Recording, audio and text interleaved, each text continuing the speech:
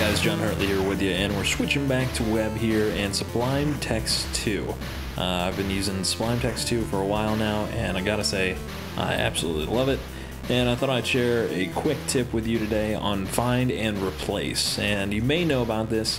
If you do, you don't really need to watch this, but I may want to stick around just because you might learn something new. So find and replace in Sublime Text 2 is command+shift+F, and that will bring up this down here. You got find, where, replace, find, and then where you would like to find that, and then your replace button.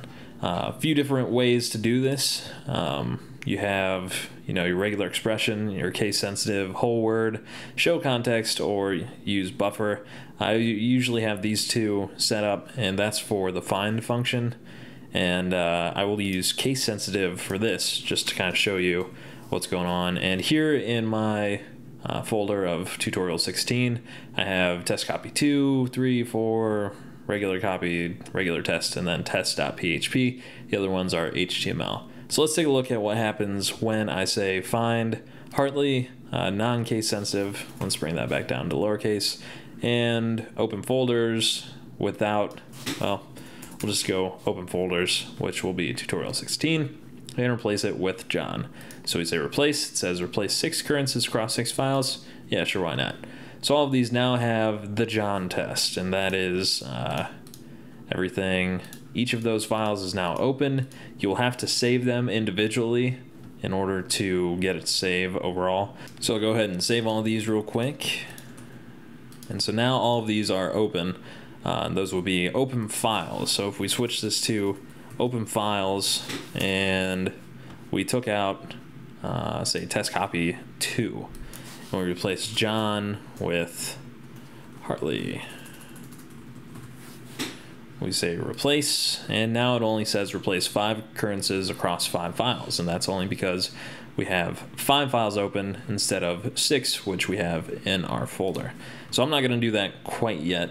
I'll go ahead and hit case sensitive, and now watch what happens when we hit replace. It says no matches found, and that's because lowercase John is not in any of our files at all.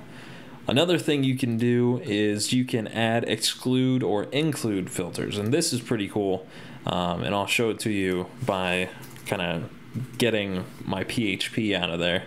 We'll go back to open folders, and this says anything in front of .php, don't replace John in that. So we'll say replace, no matches found. We still have case sensitive on, so we'll turn that off. And we'll replace, it says 5 occurrences across 5 files. That is correct because we have 5 HTML files. So now again, these have all changed. Save those, save those, save those, save those. And test.php is still the John test. And so that's a quick look at how to use the find and replace tool. I'll show you this other thing real quick, and that is if you go ahead and say find John, and then you hit find instead of replace, it's going to search 5 files for John, 0 matches across 0 files, and that's because we are still using that exclude down here. So we'll take that out, we'll say find again, and there we go. Searching 6 files for John, and the John test right there. We have 1 file, and that is PHP, because all the other ones have the Hartley test from the place we just did. So now we'll look for Hartley, find, and now we have 5 matches across 5 files. It tells you the exact line that it's on, line 6, and what file. Copy 2, HTML, line 6 right there. There it is. So that's a quick look at how to use find and replace in Sublime Text 2. Hope you guys learned something from this, and if you have ideas on tutorials for me to make, please feel free to put them in the comments below. Until next time, I'm John Hartley.